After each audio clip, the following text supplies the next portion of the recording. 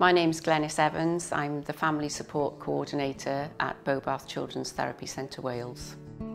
I have a 35-year-old son who has cerebral palsy, but when he was a very young child, we used to have to go to the Gwobrau Centre in London to access specialist therapy.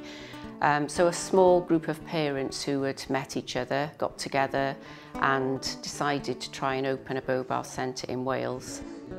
But then when we met with the other parents, we soon said this isn't about our own individual children, it's the wider group of children across Wales that need us to do this.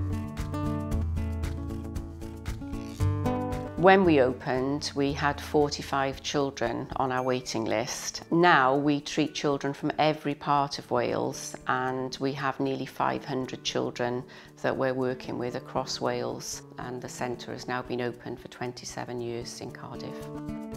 I was very shocked and surprised when I heard that I'd been nominated for the St David's Award. I am proud of what we've achieved in setting up this centre, and I suppose my biggest wish is that more people knew about us.